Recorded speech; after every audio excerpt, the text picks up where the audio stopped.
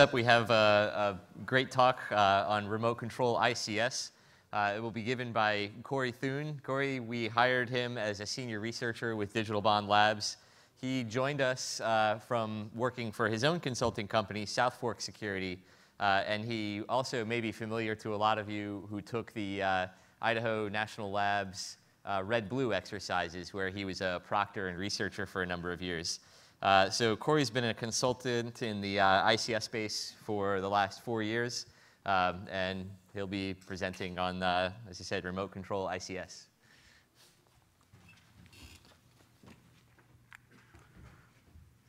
Thanks.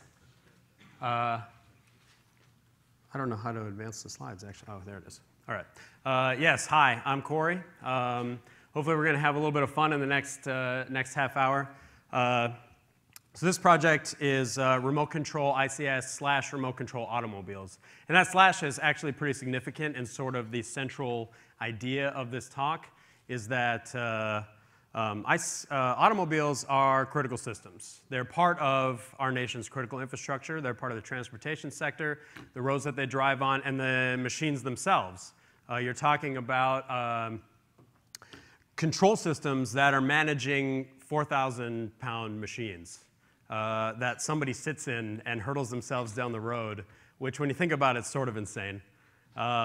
Which I guess there's no shocker that 33,000 people plus are killed in the United States alone from owner-operator error of these control systems, control system software failure, or mechanical failure. That also is trouble.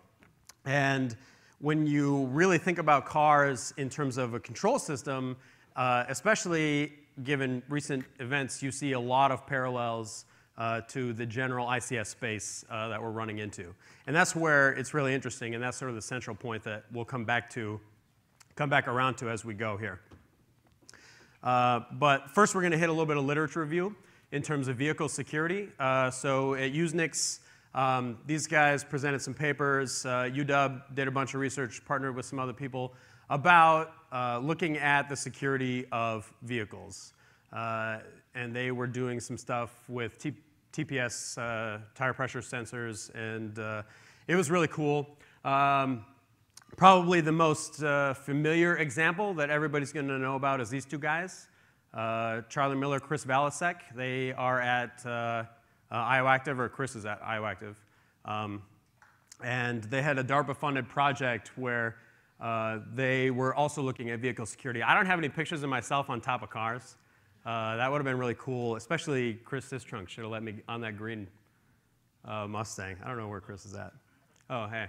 Let's take a picture after this. I'll lay down on it for you. But what they did was they did a lot of reverse engineer work on CANBus comms.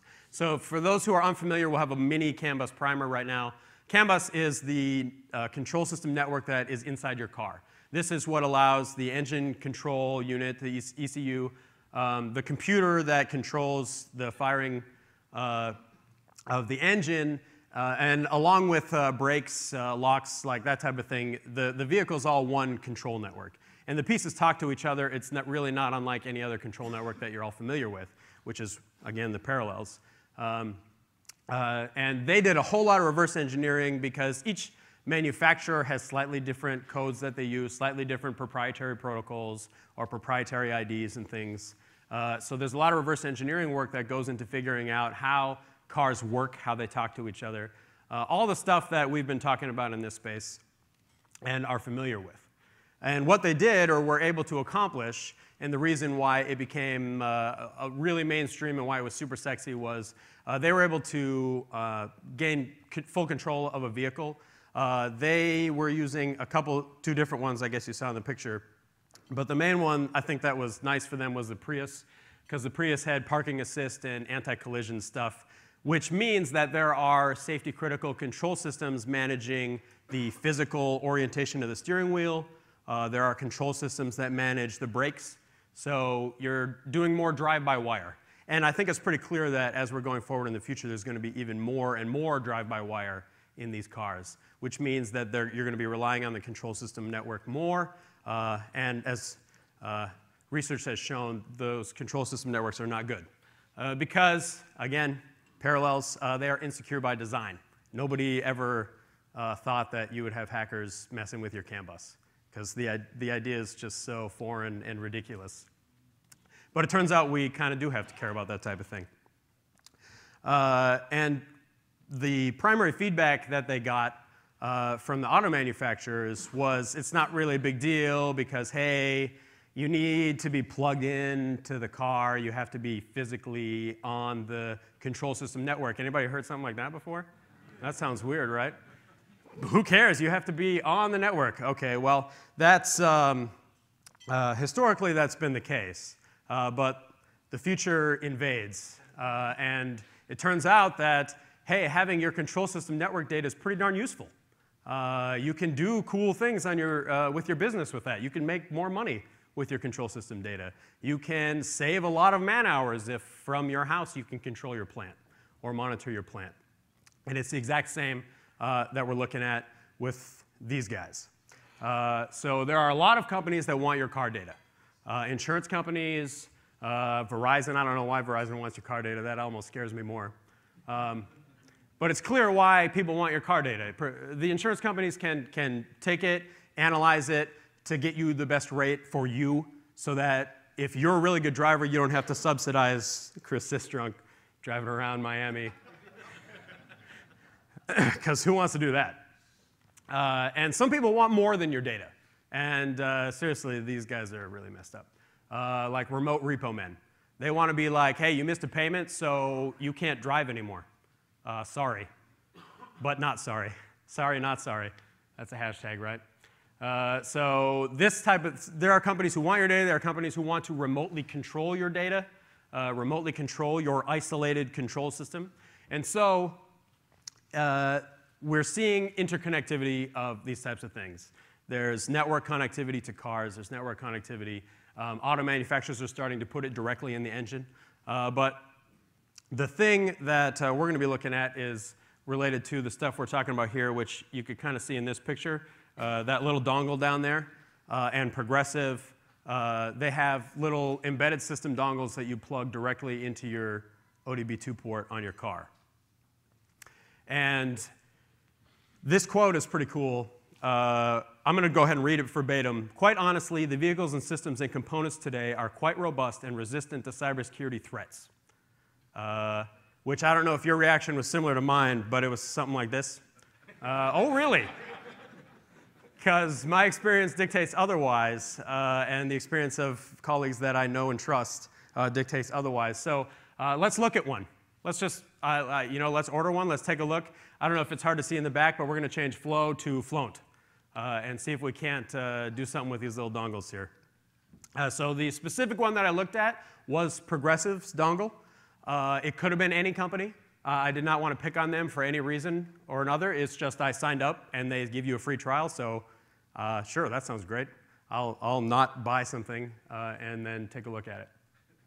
So a real quick overview of how then the layout of the network and how Progressive cares about your data and what they want with it is this is just a general high-level architecture overview. But the vehicle is the green guy there, and you have your CANBus, which is your central bus that everything connects to. That's where your ECU is, your brakes, your park assist, steering.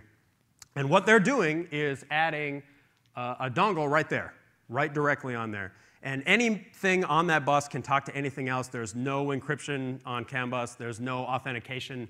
So if you send a message that says, brakes turn on because I'm the anti-collision system and I totally think you're going to run into something, they'll do it. And there's no way to verify or anything. It is insecure by design, which, again, in control systems we're a little bit familiar with. So we're going to take that. We're going to use the GPRS cell modem to connect that to a carrier network that is outside of Progressive's control to go up to the Progressive network backend in this instance. And again, actually, so I will say right now, right before this talk, I was on the phone with Progressive. So the nice thing about reporters is they know they can get you in touch with the right people. Because a general email to info@progressive.com doesn't always end you up with a person. So I have been in touch with them. We spoke for about 10 minutes very briefly before this, and they're super interested. They want to work together, so everything's cool on that realm. And they care about security and they want to move forward. Just like all the vendors here, I don't think anybody says that they don't care about security. The trouble with security is it's a pain in the ass and you're selling a negative, so nobody wants to do it. Because it doesn't get you anything except prevent something bad from happening, maybe. Anyway, back to the talk. So this is a general overview of their architecture. And a quick OBD-II primer. The OBD-II is see, I do that all the time. Sorry, it's OBD. But for some reason in my head, I get dyslexic about that. Onboard Diagnostics Port. And as of 1996, they are mandated in all vehicles in the United States. It is a diagnostics port that is probably, if you go home and look in your car, it's underneath your dash to the left. Just a little port there. And that puts you directly on CANBus. CANBus is a 2-wire protocol, which some of you are going to be in our CANBus hacking class tomorrow, so you'll get some hands-on first direct experience messing with stuff, so it's going to be fun. Anyway, so that's everywhere, that diagnostics port is, which is why Progressive can do something like, hey, everybody go ahead and plug this in, and it works, which is cool. And it's also mandatory in the EU. So I got a dongle, signed up for Progressive's trial. They sent some stuff out my way. And the first thing that I did was cracked it open and take a look at some of the hardware. I also have the hardware here, so if afterwards you want to come check it out, that'll be fun. You can come do that too. So my wife took this picture because she thought it was hilarious. Compare and contrast this to the one with those other guys in the sunny location out in the nice warm weather. And this is Idaho. So this is what it's like if you want to hack cars in Idaho. You got to be out in the cold. But that's okay. I was born in North Dakota. So anyway, she thought it was funny that I was out there at night in the winter working on this truck. So that's the sacrificial lamb volunteer vehicle that I probably voided my warranty on. Don't tell Toyota. It's a 2013 Tundra is the truck that I have. And that's what I was testing on. But here's what the dongle looks like. So it comes in a little plastic case. It's shaped like this. This is it cracked open front and back. And there's a little daughter board that sits on top for power reg. And then the embedded board is on the bottom. And then you see an RF shield over the cell. So this next slide is the left picture with that shield removed. So this is the cellular daughter board that they slap on there. That's an off-the-shelf. It's made by U-Blocks is the name of the company that makes that daughter board. So they put that on there. That's the cellular interface that they use to communicate up. And then, so the first step was to go through and see what kind of hardware sits on the system. And so you're identifying chips. I don't know if I can point at this stuff or not. This chip that's missing on the top left here where the letters are is, that one is the CANBus transceiver. So that's what does the electro EE stuff to get that working. Then there's this chip in the bottom left. That's a CANBus bootloader. Because if your car's not on, it doesn't want to be awake. Even though you have a car battery there, which provides you with plenty of juice. I guess they don't want to run your battery down, so that's nice. And then the main CPU, which is an Atmel ARM. And then the one that's missing in the very right that's the flash chip. So it's missing because with the help of Robert Urbis, who's now at IOActive, he's a good friend, we pulled that chip off. He threw it in a chip reader and pulled the firmware for me because I didn't have a chip reader. So to get the firmware off of this thing, I just yanked the flash and pulled the firmware off the flash. You'll also notice these pads on the right here. That's JTAG, so that could have worked as well. And then here's a BeagleBone. So those of you who are coming to the class, you're going to get one of these when you go home. This is a BeagleBone with the CANBus cape. And so here's my wiring job to monitor the CANBus side of what this dongle does. That's just a picture of it plugged up. I think I have a better picture on the other side, but these wires here are hooked up to a Salia logic, a Salia or Salia, I don't know how you pronounce that actually, logic analyzer. And these are the I/O pins to the cell daughter board. So I could watch the UART and see what the firmware was sending, what the AT commands and stuff like that was to the cell. And I got a bunch of them because I am not good at soldering. And they melted. But they're free. Unless you don't send them back, then you got to pay $50. So Rita, you got an expense report coming, because I didn't send any back. So that was the hardware analysis. Moving on, so once we pull the firmware off, then you get into the firmware analysis side of things. So my favorite tool out of all tools almost is strings. I think strings is, if you're not going to have any other tool, strings is awesome for forensics and firmware analysis. So you can't read this, but that's OK, because the next slide I've got some of the more interesting strings just to highlight. You can see this, there's a full directory path, a couple places in there, which gives you some hints as to who the manufacturer is, what the project, I think Ocarina might be a code name for the project, I'm not sure. But this development shop is based in Minnesota. If you also go to the Zergotech website, which is the manufacturer of the dongle, all that checks out. They have some URLs in there. Anybody can do some who is on this domain. This URL is not accessible from the internet because this is on the GPRS side of things. And the GPRS provider string is that, which we'll see in a second. And just stuff like dealing with a cellular modem. And then also for firmware analysis, of course, you've got IDA. And the thing that you use IDA for in a case like this is looking for dangerous execution patterns, using awesome libraries like eyeball to, there you go, plug read, to get firmware analysis to see if you can identify what kind of things the firmware is doing. So if you can identify potential coding issues in there. And then the cellular UART dumps are really cool to look through all the AT commands that, it sends to the cell modem. The one that I have highlighted here, I took an excerpt to explain it from the manual. So the AT command is you've got the profile and then a tag and a value. So you see the command is 160. So profile 1, we're going to set number 6, and we're going to set it to 0. So there's no authentication to the cellular network, as an example. So the future work, to extend what I did, I will say that weaponization or controlling the vehicle wasn't the goal of this project. The goal was to identify what's the security posture, almost more than anything, what kind of vulnerabilities are present in these types of devices. Because it's a very similar thing that we're seeing third-party devices being plugged into ICS. What's their security posture? Because we're taking devices and we're putting them in insecure by design systems. So hopefully those devices are not also insecure by design, and they actually start with security from the start. And the future work on this is I didn't do any cellular man-in-the-middle stuff. So if you're an OpenBTS nerd, I want to be your friend. I'll invite you to my birthday, and we can talk about OpenBTS cellular man-in-the-middle stuff, because I think that's fun. Another thing that would be kind of cool is to extend maybe Reed's library for you super IDA pros getting flirt signatures. If you don't know what an IDA flirt signature is, it's a function fingerprint so that you can identify common libraries in stuff like firmware or in unknown binary goo, so that you can pick apart the stuff that they actually wrote. So I'd be interested in the things that Zergotech actually changed, because the firmware is based on free RTOS.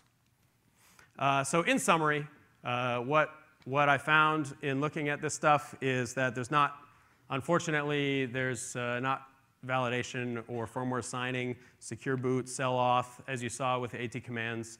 No secure communications. There's FTP for communicating. Basically, there's no modern, maybe I should say modern, no modern security technologies that are present. It doesn't take advantage of all of the massive strides that we've accomplished in the past 5 to 10 years, which maybe is not a surprise to everybody in this room, because embedded developers just don't do that stuff, for a lot of reasons, which I guess everybody's tired of hearing, so we don't have to go into that. But I mean, this is not unexpected, right? So basically, the "oh really" slide was, are you sure about that? Because that's not what we've seen. Let's tear it open. We tore it open. And yeah, suspicions are basically confirmed that the security posture has not changed with these third parties that are taking and plugging in connectivity to the ICS systems. So The potential impact, and this is where everybody aboard the FUD train, because this will be the part that hits that. So what's the potential impact if the device is vulnerable? If you now have an isolated control system that you know is vulnerable and won't ever be patched, and now you're taking a third-party device and bridging that to some global network, what happens if that device is vulnerable? What happens if the carrier or the communications that you use to send your data, what if that's vulnerable? Which, as we've seen in lots of research lately, especially with SDRs getting cheaper, cellular communications are not just for nation-state attackers anymore. And that's why I want to make friends with some cellular people. And what happens also if the infrastructure is compromised? E.g., in this case, progressive servers. What if the firmware shop is compromised? What if you have remote control of these types of devices? Well, someday this is going to be me. Pull up to a crowded street and do the Bruce Almighty thing. Anybody seen that movie? Cars out of my way. So that's the dream. But there's a pretty good book. It's a techno thriller. Daniel Suarez, The Daemon, is actually maybe not that far out there, because in there are vehicle armies where you control swarms of vehicles that go out and do your bidding. The other aspects that are possible, you have to think about privacy, data integrity, and protecting your customers' data. When you're using insecure communication protocols, it's easy to leak data. And the big one is sort of an extension of being able to remotely control a vehicle is remote and untraceable assassination possible. If you can remotely control something like this dongle, and somebody's driving on the road at 80 miles an hour, and you give the CANBus commands to lock the right brakes and go ahead and crank that steering wheel, now it looks like there's a car accident.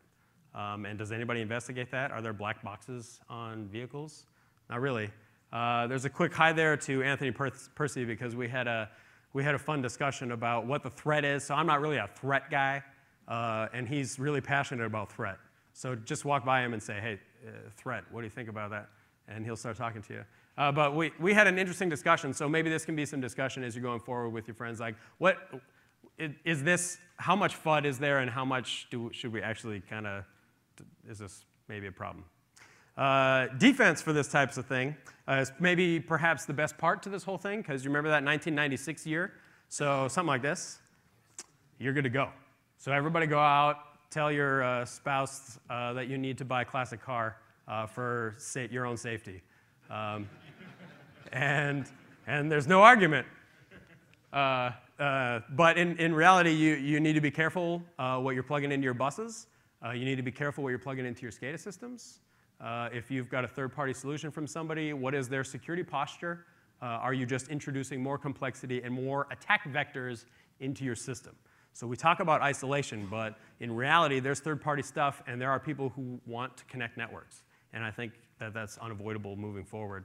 So really, we also need the vendors to jump on board this and start working in security and getting rid of insecure by design. Start from the ground up. In terms of how you could maybe improve the design of this specific system is to separate the CANBus actions from the general firmware of the system. You should never need to, so on CANBus you have to write to the CANBus to get some of the diagnostics. But that piece shouldn't ever need to, you know what commands you need to write. And they're only diagnostics commands, which people in the class tomorrow are going to learn. You don't have to write, hey, brakes, go ahead and engage right now. That's never a thing if you're a progressive dongle that you need to do. So limiting that type of thing and maybe having some type of serial interface or whatever between your dongle firmware that collects the data, compiles it, sends it up, and the actual little bitty piece that talks to the CANBus, and maybe have a one-way communication between the two. That might be a good idea. So the conclusions, I think, from just my analysis were pretty much the same as expected. So I'm unhappy to say that looks like that's the case. Third parties are attaching insecure by design systems to the cloud/net/Borg, and they're doing this poorly. The hope, I guess, is that we take modern security technologies, encryption, authentication, and use those moving forward. And I think vendors have to care, because I don't think isolation is going to hold. Progressive just mails these things out, and often your users don't think about it. And some of your more educated users might, but I think it's also on a similar scale. Like there's Progressive users who will just plug whatever in. There's some people who wouldn't. And there are vendors, like customers of Siemens, who will do whatever, and some who are more educated. But I think vendors do have to care. You can't just raise the isolation flag and hope that holds. So that's the end of the presentation. If you want to come check out the hardware, that would be awesome. I'll show it to you. You can come look at stuff. And are there any questions?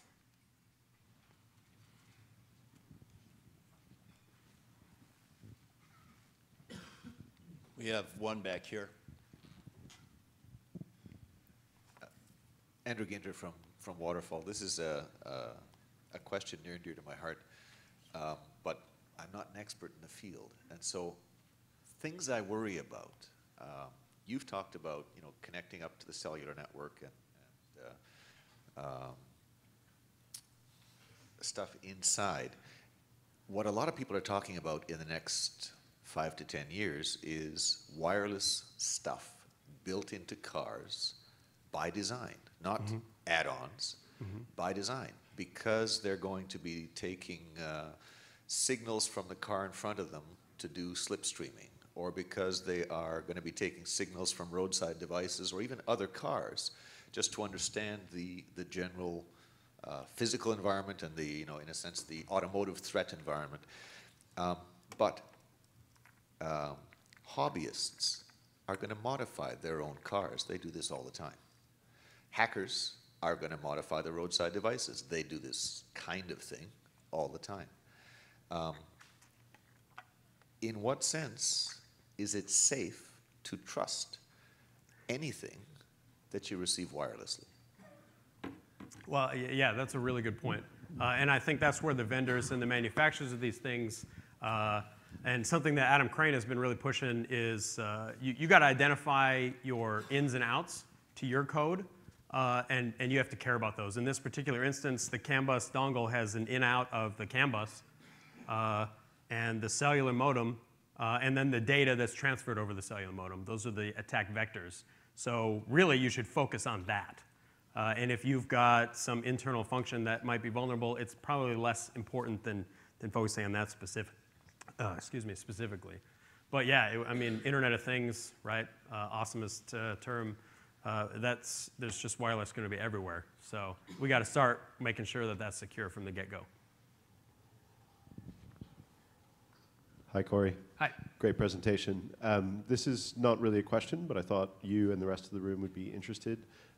Daimler has been offering a privacy scrubbing service for cars for a number of years. So there are a few companies out there thinking about some of these things. Okay, yeah, they still have problems that they're trying to solve as well, but I just think that's interesting that they are willing to take a car that you have owned for a number of years and scrub the data for the next user of the car. Yep. But not a lot of people are using that service. So it would be interesting if people in the room would ask other vendors if they offer such services. That's really cool. I hadn't heard about that. That's awesome. Moving forward, though, it'd be curious to see whether that works in the future, because autos are, everybody wants DRM. Like if you have to buy Toyota brake pads to stick in a Toyota because there's an encryption key and only, so there's an evil side to this whole moving forward securely. So if you have DRM everywhere, then that could also be a problem. So maybe, I don't know, maybe stick with the classic cars. That's probably the safest thing to do. But yeah, that's really cool, being able to do that. We have a question over on this side. Hey, Corey. Hey. Tim Yardley, University of Illinois. So there's been a number of people that have done car hacking per se over time. You've mentioned Charlie and such, and Stephen Savage is another on the academic side that did some work when he was at UW and now at UCSD. And I think it's interesting. CANBus it was meant as a diagnostic port. It was meant for mechanics originally, right? And But when you start, so to the question, when you start seeing the autonomous vehicles, when you start seeing the smarter, computerized vehicles like the Teslas, for instance, they're receiving things like full car firmware updates over the air, and they have a built-in USB port that allows you, well, kind of a USB port that allows you to just connect up a computer and do diagnostics and stuff like that. So moving forward, I think the entry vector per se to doing car hacking changes. Bluetooth is one way to actually hack a lot of cars today because Bluetooth is connected to CANBus as well. But how do you see that changing the dynamic of implication of these coming forward? So for instance, autonomous vehicles driving down the road a la CES with the Audi RS6 or whatever it was that drove 500 miles to Vegas. How do you see that playing out? Are people going to start looking at vehicles as weapons, or is this something that I mean, it's a different paradigm than traditional ICS, right? Because these are things that are moving all the time, not just I can turn off the power. Yeah, and that's really interesting. I'll make one quick point, and then I think I'm probably out of time. To that is it's really that gets into the FUD territory about that. Daniel Suarez book is pretty awesome, but it's basically that, like, there's automated cars and they have vulnerabilities in them, just like all the other systems. So being taken over, and then now you've got an army of 4,000-pound machines that you can get to go anywhere. Except it's an awesome book, so of course the machines have swords on them and stuff like that. But I will say that moving forward, like there are, Brian Owens was really pushing Tesla yesterday when I was talking to him about it, or Monday, which is kind of funny. But there are vehicle manufacturers who are going forward and hopefully incorporating newer technology. I just really want security to get in there too. And I know, I can't say who or where, but there are vehicle companies who are engaging external QA or external security people, same thing, to help them make sure that the system. So my new favorite quote was from Spaff at ICS JWG. Was the first time I heard it. A system is good if it does what it's supposed to do, and it's secure if it doesn't do anything else. And I think that really sums up exactly what we're trying to do. So we need security people to help that make sure that it doesn't do anything else part. And if it can do awesome stuff like drive itself, hey, I'm all for that. I don't want to driving kind of sucks unless you have awesome green Mustangs. But SysTrunk won't let me drive it. So I think I'm out of time. So that's all I got. Come check out the hardware, and I appreciate your interest.